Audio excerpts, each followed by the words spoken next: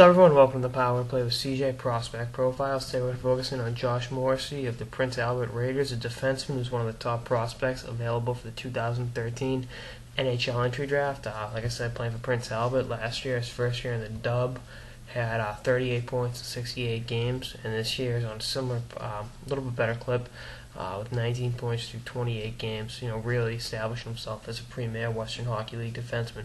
Grew up with Hunter Shingaruk, almost said Morgan Klimchuk. All the Western Hockey League guys are kind of getting merged. It's lockout problems.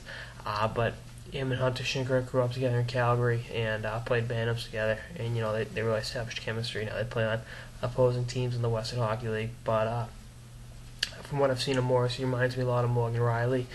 And for that reason, I can see him going in the top 10. I thought last year Toronto reached with Riley, but the more and more I watch him, the more and more I like him.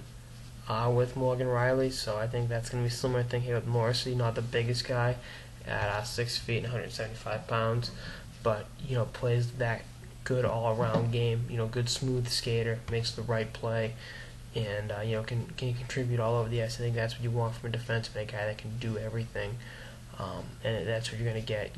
Guy that everyone wants. An offensive guy or a defense. A guy that can do a little bit of everything. Helps you in so many different facets.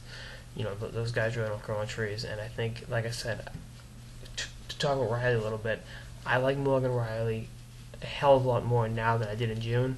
Yeah, I think he's coming off injury plague season and everything, so I've also had a chance to watch him play more, and you'll see Riley in the WJC this month. But I think Morrissey will follow a similar career trajectory.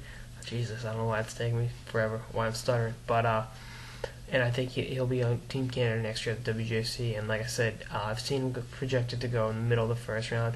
I think if you look at Riley's production, I see two different players, but same mold, Western Hockey League defenseman, 6 feet, good all around. Team will definitely reach for him in the top 10. I think that can happen. I think he can contribute. Probably not next year, but the year after that for sure. I think he can definitely be in the NHL at 19. He won't turn 18 until March 28th, so that's he's a young man with plenty of upside and will make an NHL GM very happy on draft day.